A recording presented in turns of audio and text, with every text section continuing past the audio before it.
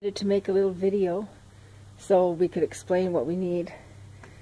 This spot that you see here is a boo-boo left over from before, and where you see the yellow measuring tape is the approximate location of the cut that we have an idea that it can be fixed this way, that spot there can be fixed by cutting out another section and filling it with something better or something different than just plain concrete, kind of make it look decorative. So from a distance, that's what it looks like. So the width that you're looking at is about 16 feet, and the depth of the cut would be, I don't know, maybe 18 inches. It doesn't have to be exact, just so that clump can be cut out and to have it look better again.